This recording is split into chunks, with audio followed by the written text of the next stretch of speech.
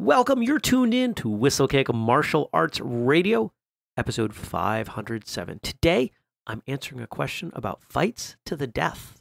My name's Jeremy Lesniak, show host, Whistlekick founder, and if you're unfamiliar with Whistlekick, well, everything we do here is in support of the traditional martial arts. If you're interested in what that means, what we're doing, go to whistlekick.com. That's where you'll find everything we're involved in, and one of the things we're involved in is selling some stuff. We have a store, and if you check out the store, make sure you use the code podcast15 to save 15%. That could be on some gear or a shirt or maybe one of our programs like our new speed program. Lots of stuff over there. Go check it out. If you're interested in this show, everything we have here is at a different website, whistlekickmartialartsradio.com. The show comes out twice a week, and you'll see new episodes all over the place in your podcast feed, YouTube, you name it. The goal of the show is to connect, educate, and entertain the traditional martial artists throughout the world. And if you want to help the show, if you want to help the work that we're doing, you can make a purchase, or you could also do one of many other things. You could share an episode with somebody, maybe follow us on social media, tell a friend about what we're doing, pick up a book or a program, leave a review, maybe support us on Patreon, patreon.com/whistlekick. You can do as little as $2 a month, but if you contribute as little as $5, we're going to give you more content. There's original content that we do only for our Patreon supporters as a thank you for parting with your hard-earned dollars. We appreciate it. This show, all the things we're doing, they're expensive. And we appreciate your help in keeping the lights on. Today's subject comes from a question that was first posed on First Cup. If you're unfamiliar with First Cup, it's the morning show that I do live on YouTube 5 days a week. And if you're interested in check it out, 6:30 a.m. Eastern.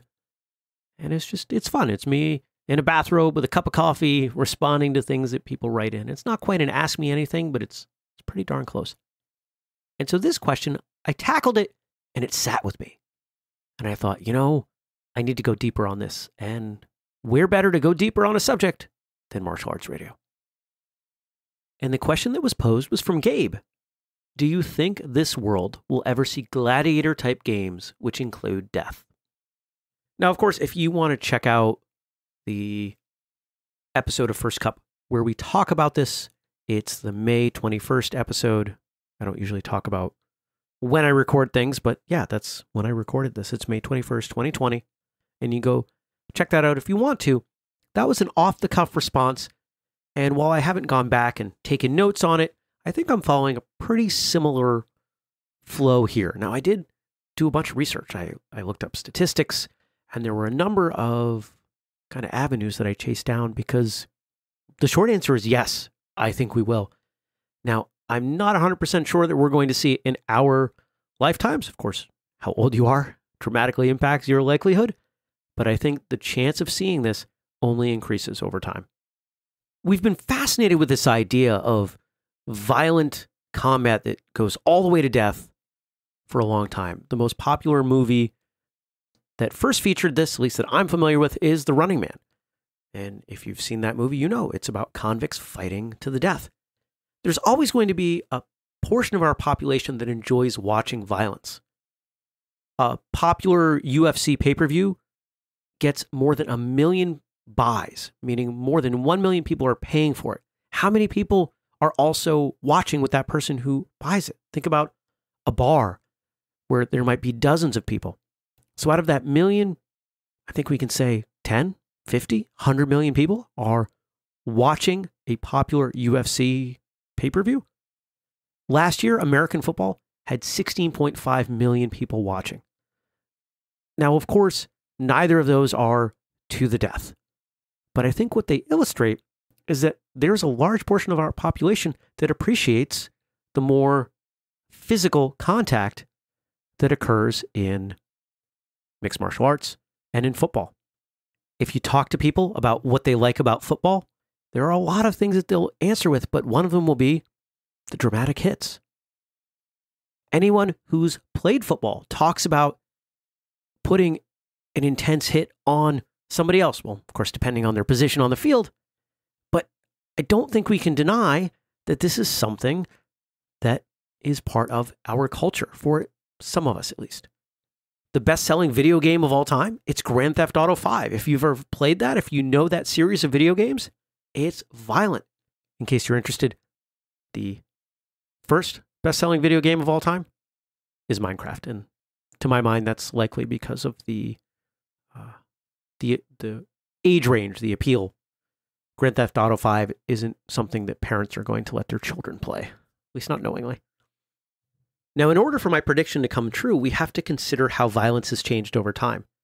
And it has. In fact, it's increased pretty dramatically. Violence in PG-13 movies has tripled since 1950. And we're seeing the notion of that violence played out at all levels, not just PG-13 movies. Consider the violence in rated R movies, even G and PG movies. There's more violence than there ever was. The Hunger Games spent 3 movies exploring the idea of fighting to the death. And yeah, they brought in some honor and there's some benefit to their area, their district, if we say it in the parlance of these movies. And of course, there are plenty of other films that explore this idea. Running Man and Hunger Games are the most notable, but there are many, many others, and some of them are fairly recent. How does this all add up? Well, as a population, we will pay to watch violence. That is undeniable. As the NFL updates rules to make for a safer environment for their players, there are people that complain about the level of contact and penalties and all that. The UFC has gone through the same thing. If you take a look at early days of the UFC, there were far fewer rules. And as they institute rules, people complain.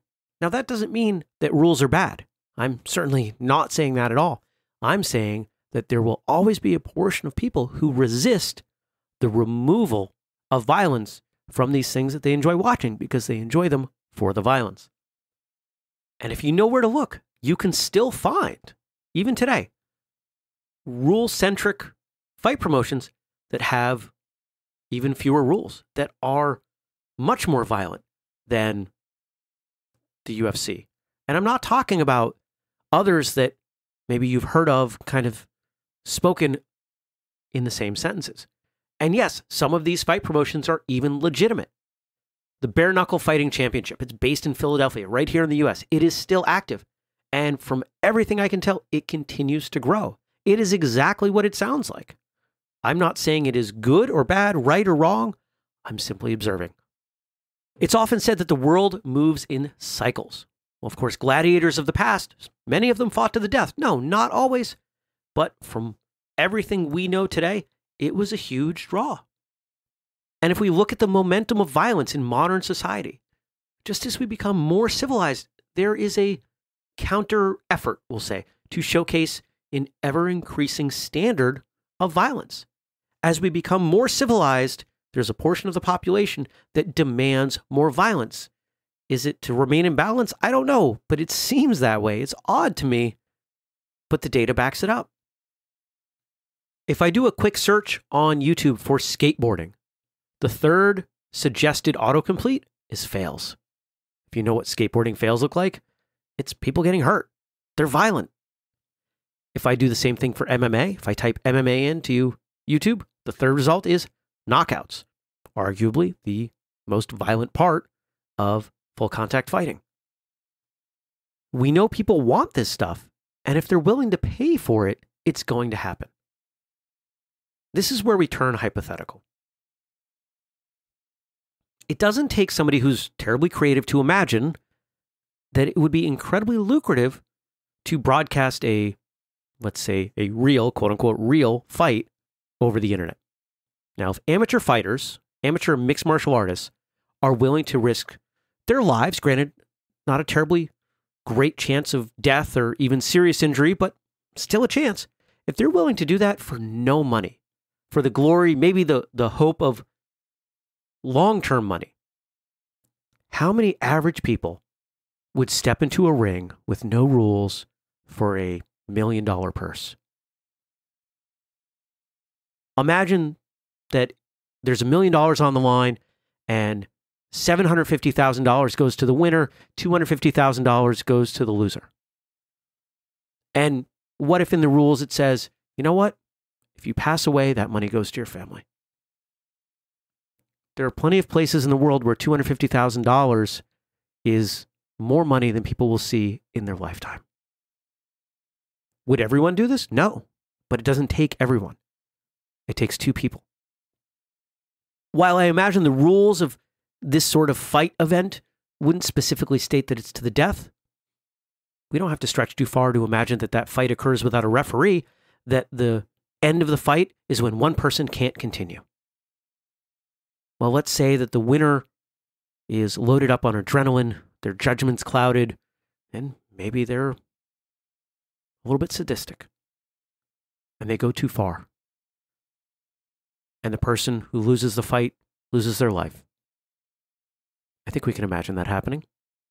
What happens then to the attention to this fight that probably was broadcast live over the internet, probably some low-budget pay-per-view, and then all of a sudden people start talking about it? What happens when they hold the next one? It goes viral. People pay more and more attention to it. Now, in my imagination, the only reason this has not happened is that the people who have the means don't have the willingness. The people with the money, the connections, haven't been inclined to do this. But if we look far enough into the future, at some point, eventually this is going to change. Someone will do this. And when that happens, I'll refuse to watch. A little bit different sort of episode today, but I hope you enjoyed it. I hope it made you think, because that's one of my favorite things about what we do over here. If you want to see the show notes for this or any other episode, go to whistlekickmartialartsradio.com. You will find every single episode we've ever done. Every episode has a page all to itself with links, photos, a transcript, sometimes even more. And if you're willing to support us in the work that we do, you've got some options. Visit the store at whistlekick.com and use the code podcast15 to get 15% off. You can also share an episode, leave a review, tell a friend, or contribute to our Patreon. Patreon.com/whistlekick. And I hope that if you see somebody out in the world wearing something with whistlekick on it, you'll introduce yourself. I'd love to hear your guest suggestions, your topic suggestions, so you can email me, jeremy@whistlekick.com, and our social media is @whistlekick. Until next time, train hard, smile, and have a great day.